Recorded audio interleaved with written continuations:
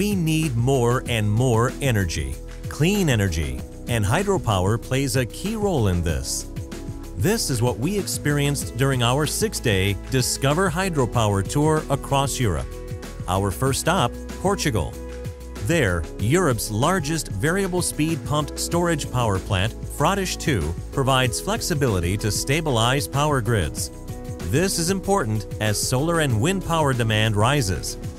Voith has supplied state-of-the-art technologies for this purpose. A key asset of Frades II is an asynchronous motor generator. It enables fast reactions to the varying demands of the grid, additional stability in case of sudden voltage drops, faster restarts after total power failures.